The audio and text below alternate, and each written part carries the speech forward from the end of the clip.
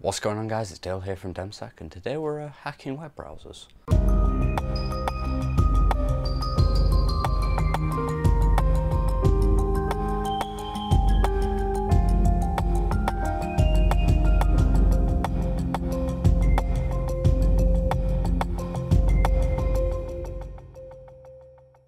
So the first person I'd like to thank is Inspired EU on Twitter. His link is down below.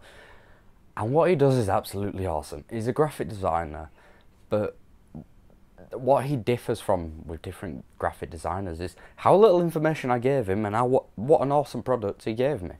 So you may have noticed on my Twitter that I've got a new logo, and I'm not sure I've put it on my YouTube channel yet, but I do have a new logo and I'm going to be putting it up. But the kind of information I gave this guy, I'm not a particularly creative guy when it comes to actually logos, anything graphic design wise. I'm not particularly creative. But this guy, I said, alright, my name's DemmSec and I do computer security. And that's literally all I gave him, because I had no idea what I wanted, to be honest. I just wanted him to come out with something awesome, and he definitely delivered. He came out with the logo that you see on my Twitter. So definitely check him out down below, and tell him that I sent you. He may cut you an awesome deal. So in this episode I'm going to be covering beef. And not only is beef a very tasty meat, it's an awesome tool which allows you to take over a web browser. And why would you want to do this? Well, it's more the simplicity of it. All you have to do is include a bit of JavaScript which points back to your beef server, which we'll set up in Kali Linux in just a bit. And through there, whoever browses to that website, you then take control of their browser. You have a huge list of exploits, and it's kind of like the Armitage or Metasploit for web browsers. And those two actually go hand in hand. From having a hooked web browser, there isn't loads of malicious things you can do, but it's what that then allows you to do almost directly. For example, what we're going to be doing is firing up a Java payload attack. So obviously the usual user will get something up saying, oh, this website requires Java, please click OK to run it.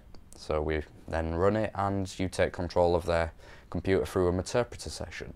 So those two really go hand in hand. So if you haven't learned about Meterpreter or Metasploit, I'd really recommend going back and checking out some of my tutorials. I'll put some links somewhere. Just go ahead and check those out before we get into this. So without further ado, let's get into it. Beef is really awesome, and I can't wait to show it to you. Okay, so here we are in VMware. I'm running everything through VMware purely for demonstrational purposes. But you could be running this in on your actual laptop, and as you see, I've got a few machines up here, but only two are running. I've got my Kali machine, obviously, and a Windows 7 machine, just to show how effective this attack is. So in the Kali machine, we're going to start off by starting beef. So it's quite simple. Go up to Applications, Kali Linux, System Services, Beef, and then Beef Start. And then it'll pause for a second here, and then you can close that. Beef is a service that runs in the background. Then we'll go to System Services, Beef. No, we don't. We go to Exploitation Tools, Beef, XSS Framework, and then Beef. This is going to open a web browser with Beef, and the default username and password is Beef and Beef. So you can see I've been playing with this a while earlier, so we've got some offline browsers, but this will work exactly the same. So to actually hook someone into Beef, they have this demo page here, so we'll run this and we'll see when I refresh this page. Even Firefox on Linux can be hooked. It's extremely powerful in that respect. It's not restricted by web browser or anything like that. You can just go straight in and hook any kind of web browser. Any web browser, I think, can be hooked. It's not necessarily any browser can be exploited in all the different ways. But this is a link that I'm going to go to. But for those who want to create their own pages, the only thing that actually makes the difference is this script here. Obviously changing this IP to your Beef host. But if you were to put this on any web page, so if you wanted to do a phishing attack, you put that code in on your copied website, and it'd allow you to hook into it. So not only if you were pulling a phishing attack could you get their username and password, you could actually go ahead and exploit them there. So I'm going to close this, and I'm going to go head over to my Windows 7 machine. I'm going to be using Internet Explorer for this example, just because I'm using a Java payload. and a Java payload allows you to unload a Meterpreter session onto the Windows machine. So from the web browser, you can actually go ahead and take control over the whole computer just by clicking on the link. So if we go back to Kali Linux, you can see we've got a hooked browser and it's Internet Explorer.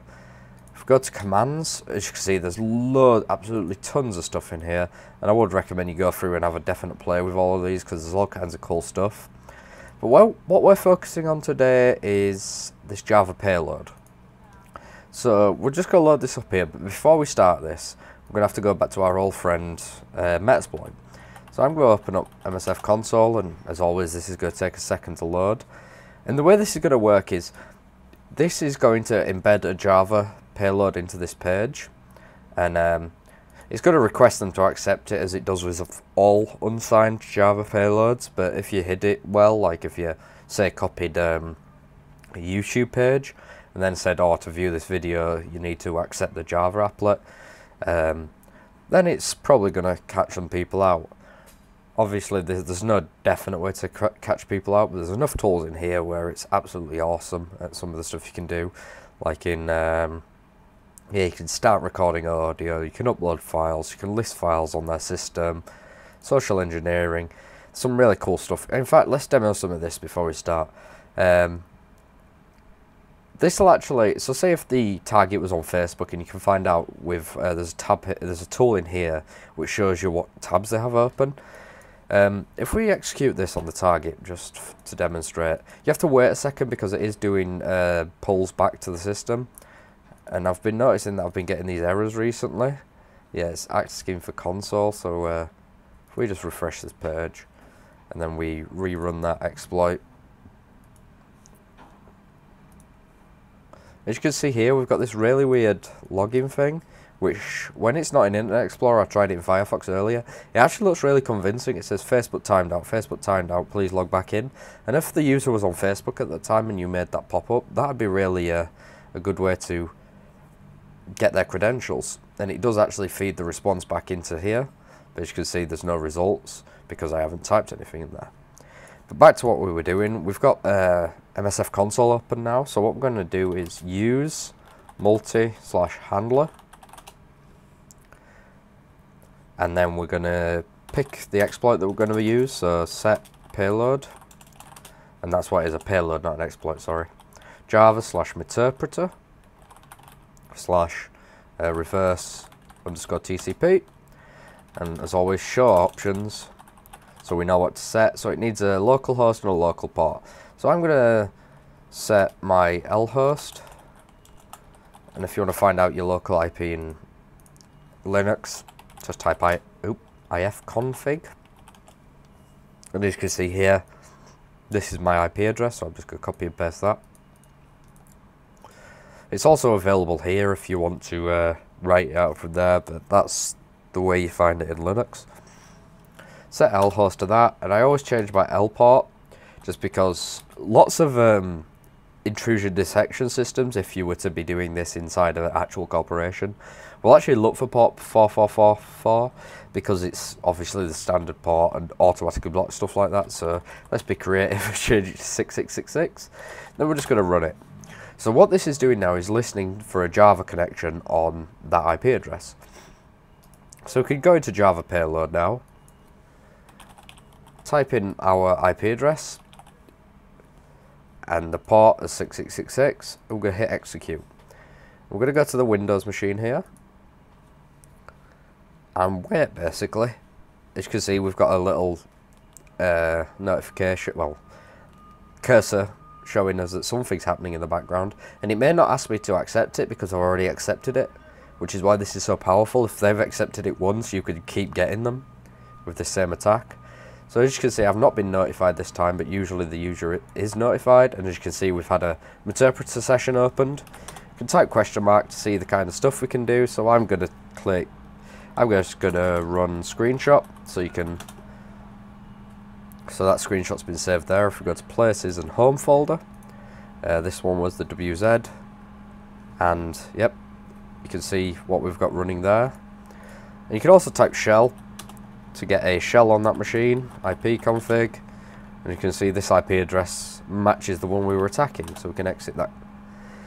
And inside Interpreter, there's loads of things we can do. We can start editing files, you can upload files to the system.